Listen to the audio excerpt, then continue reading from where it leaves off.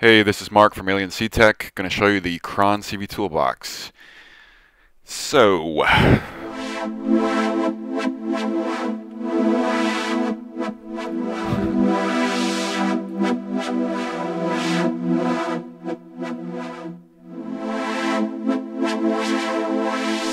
alright, let me start simple. Actually, what I'm first going to do is show you the color.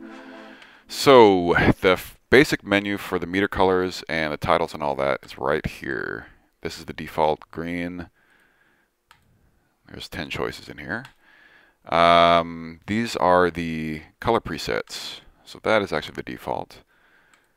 This is what I want to use right here. You just click there to get out, or you click here. Just radio toggle buttons here. Those actually, they control these and this. So you can see these numbers changing up here. You can just dial those in and set it to whatever you want. And when you come up with some favorite color presets, let me know, and I can add them. I was planning on adding more. I kind of got tired of making them, so I can flesh this out. All right, let's see. There's other controls back here, like inside color off, logo color, title color, etc. And grid overlays. So the default is just on the editor, but you can turn them on the others. Okay. Now I have this turned on, which I'll get to in a second. That actually I won't even talk about it now. All right, so going back to the basics here. Let's start with LFO4. No, LFO1.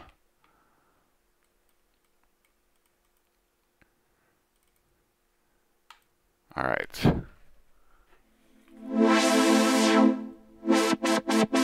Frequency knob. Sync knob. So I just chose free frequencies. There's 2 sync sets. This is the M sync button. With it off, it's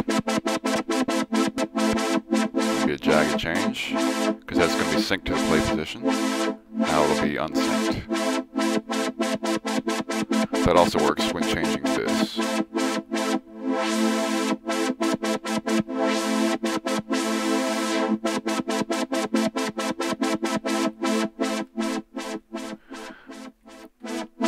Level.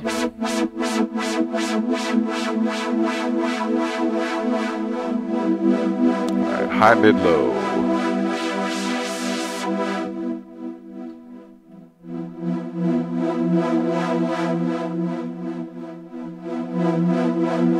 Now, I'm going to turn it back up. So high is going to cut it when this is off. When it's on, it's going to start warping it.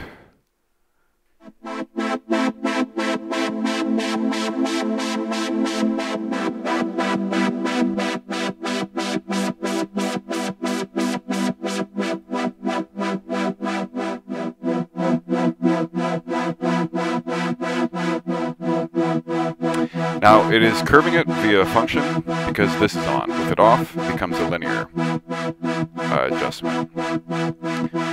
This makes it move around. If I turn this off, it's going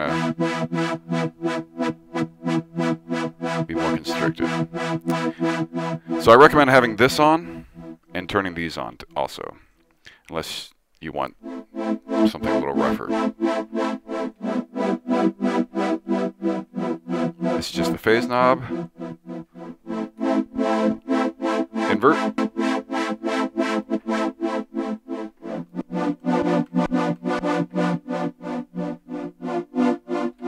Alright, let me change the waveform. I'll show you steps.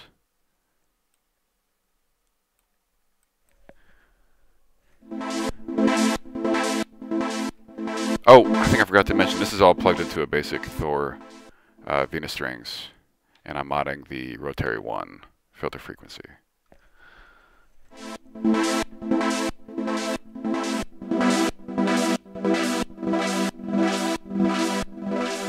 Right here you can choose different types of steps. So that's up, down,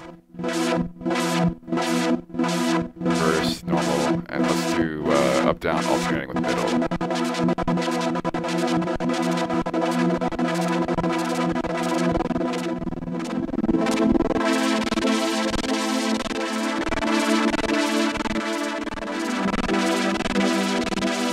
Alright, here's the smooth knob.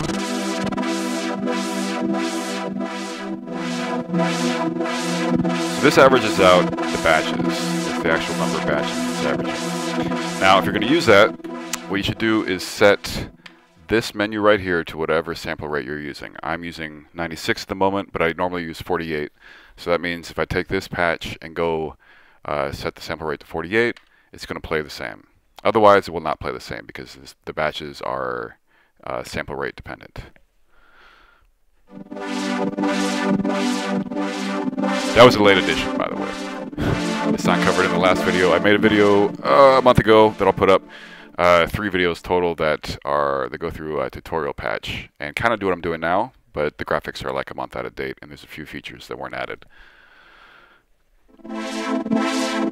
Alright, so there's also random stuff in here. Random soft, random linear, random hard. And you can curve these so you can get more complicated than that. But random soft also uses this menu. It uses the normal, reversed, or up, down as part of its shape. It doesn't do the alternating stuff.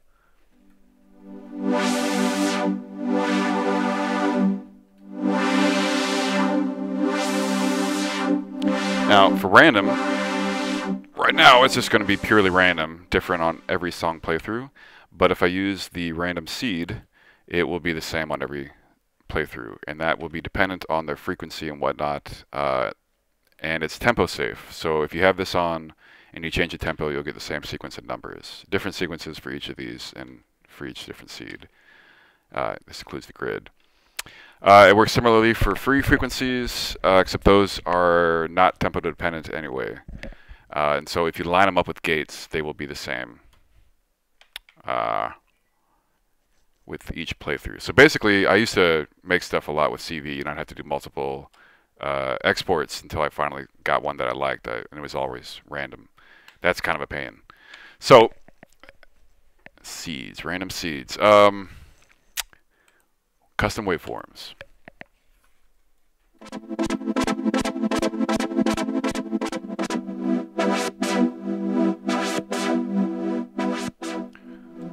So you can draw these in. Let me choose one. I think I've... I'll reset it. Oops. Alright, so this one, let's give it 16 points. You can just draw. You can also grab points, add points, delete points.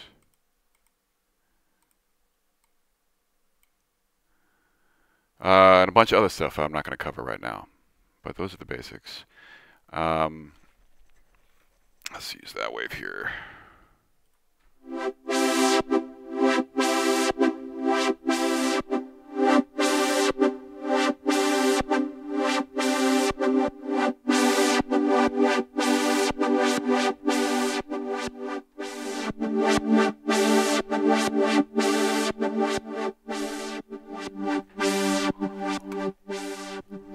Now, if you get tired of that animation, you can turn it off by hitting that button.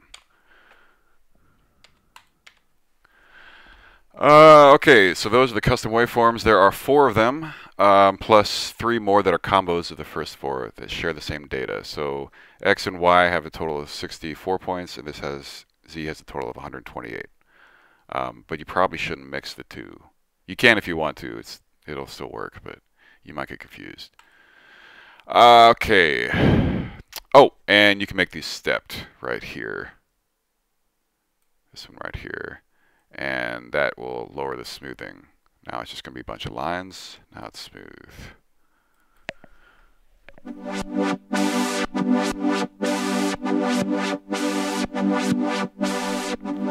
Alright, so let me get to the grid. Oh no, the curve section. Alright.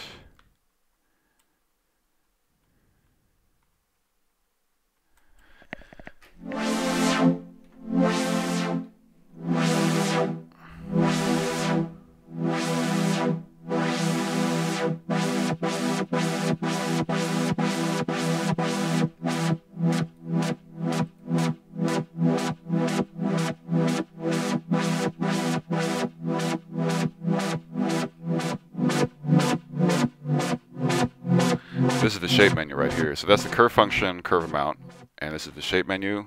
I'll just show you the S curve shape, which you can do by hitting that toggle.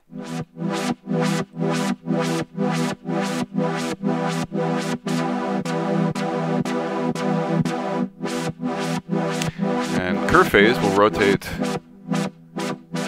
that. Rotate the waveform before it hits the function. So it's actually applying this function to the phase. So it actually, if you get confused, you can choose a saw, because that's what the phase looks like. It's going to be from one end to the other. And so that basically would curve that and then feed that into the waveforms. And get something like that.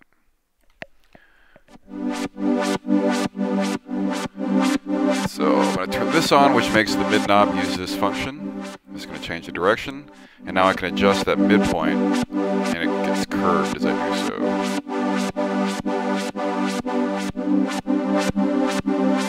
This one right here is the window size. So if I move that to the left, it's going to get bigger. If I move it to the right, it's going to get smaller. Let me zoom in. So smaller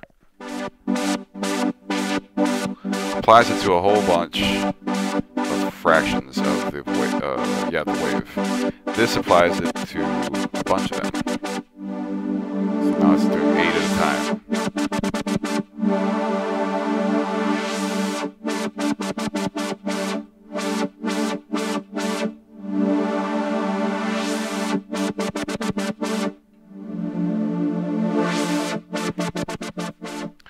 So clicking on the screen goes to an LFO, zooms in, zooms out. You can use this knob right here to increase the number of iterations.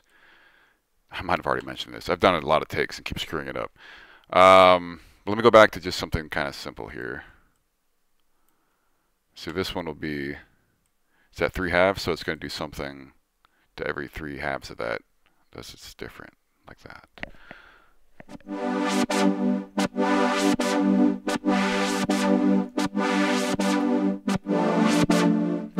Alright, got a couple minutes left. I'm going to wire it up to the grid. So the grid right now, that's the basic one, sum, multiply, average. It's going to combine all 3 of these. These are selection functions, so we put it on random. Now this LFO is being used to determine that. I've got this turned on. This is an S curve, very similar to that. So it's going to do smooth fades. If I turn it off, it's going to be jagged. There's also a smooth knob here. This right here turns off that LFO, so it happens every batch.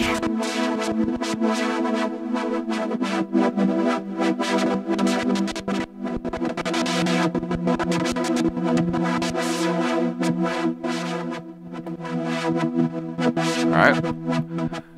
Crossfaders. I'm about to run out of time, so I have LFO here is modding this crossfader, and the crossfader is also being S-curved here. This only applies to selection functions, but these are for all of that.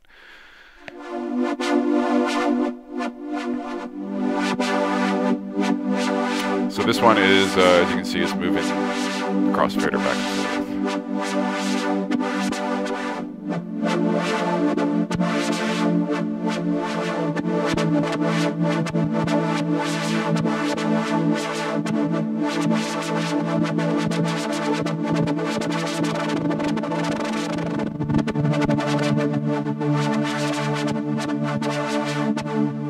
To be continued.